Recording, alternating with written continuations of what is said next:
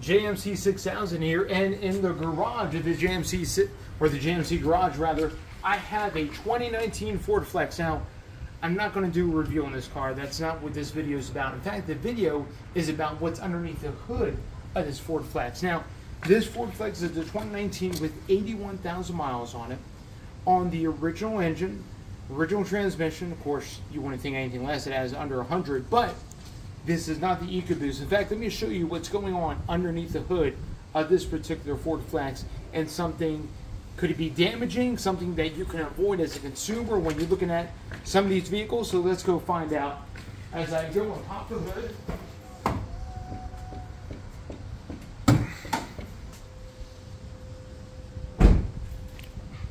Some have described this as a fatal flaw of this particular engine.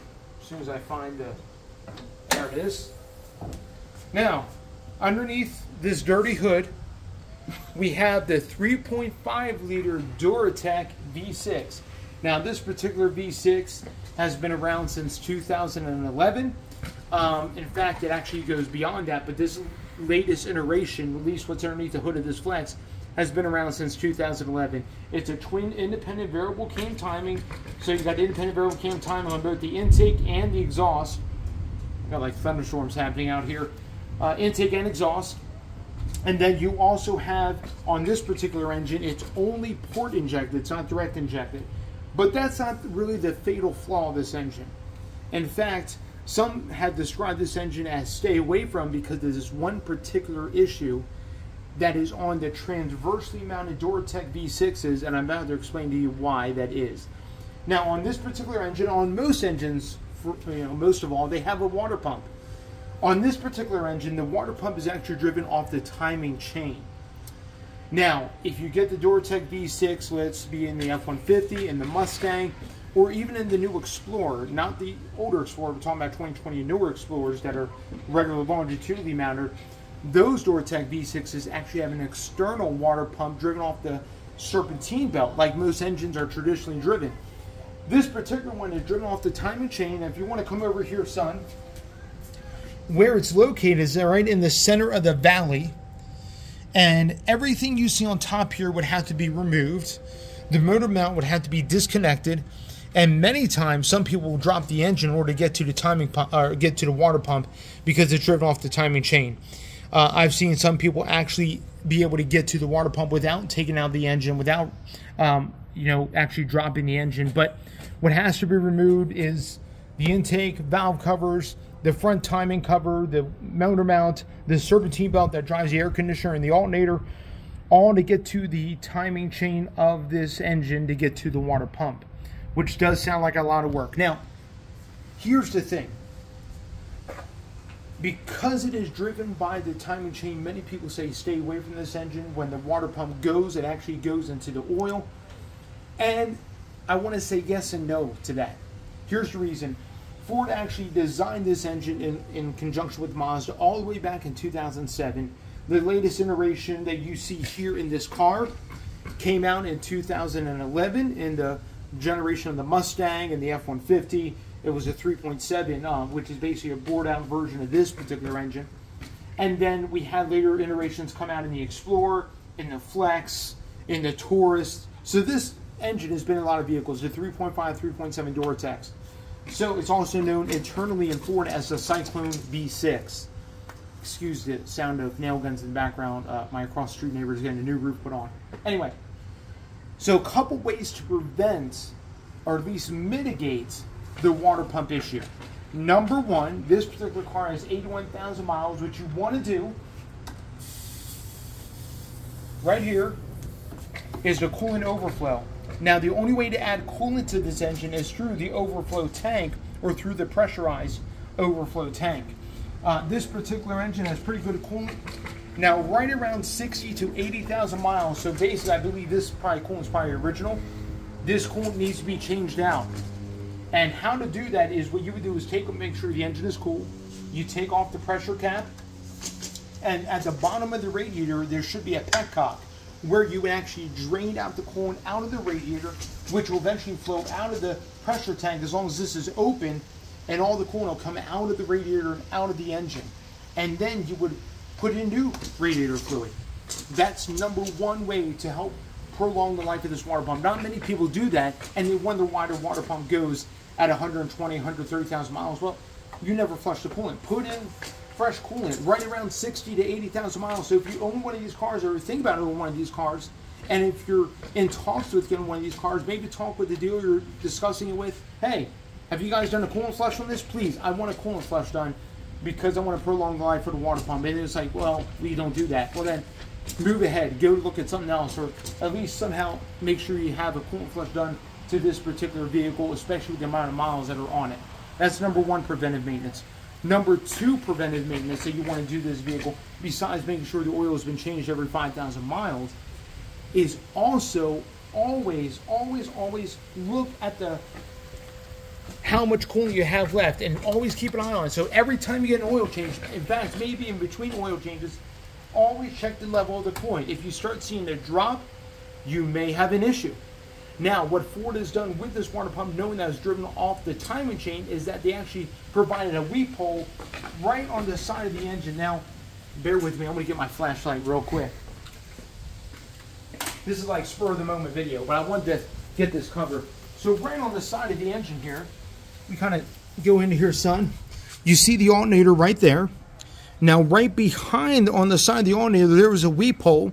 And what you can do is you can look periodically at that weep hole to see if there's coolant leaking.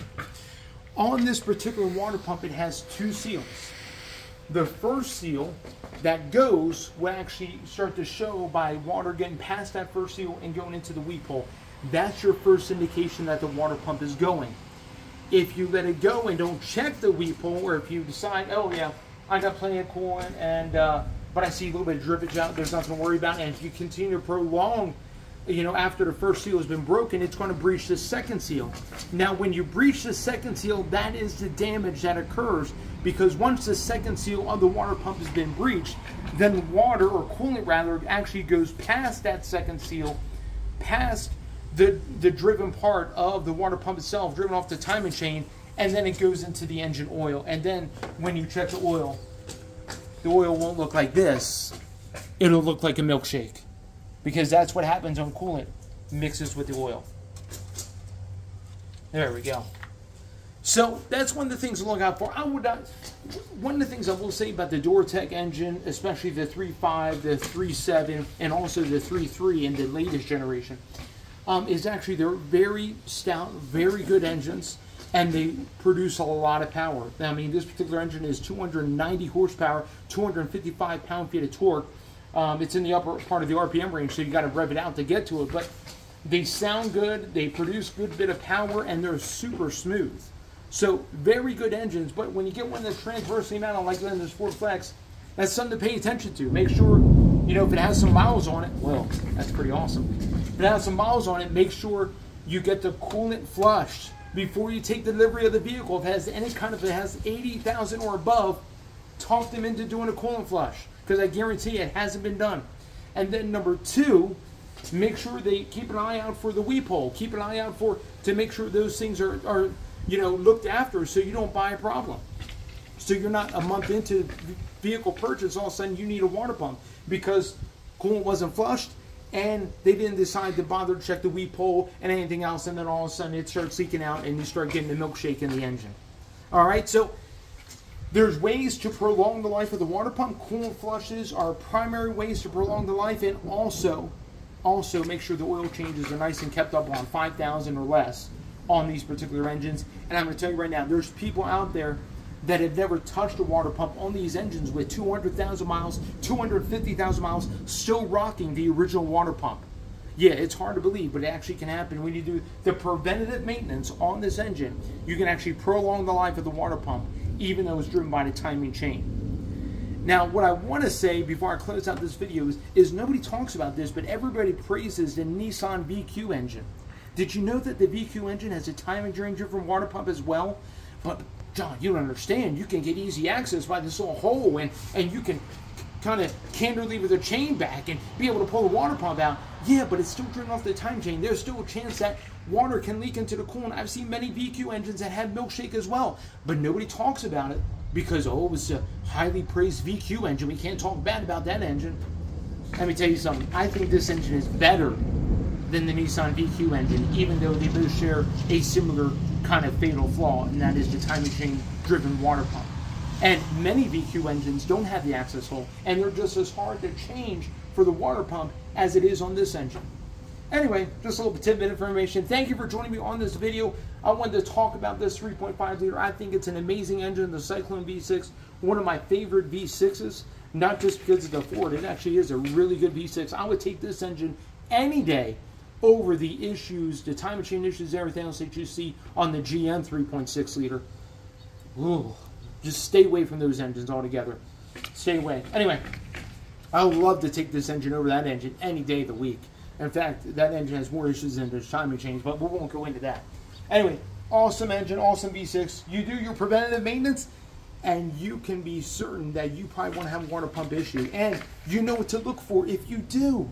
You know what to look for if you do have leaking coolant or coolant that goes out and everything else. Awesome. If you have any questions, comments, please drop them in the comment section. Love to hear about those. Love to know about those. I'm about ready to go ahead and run this back up and shut my garage door before the storm gets any worse. Awesome. You guys have a blessed day. We'll see you in the next one.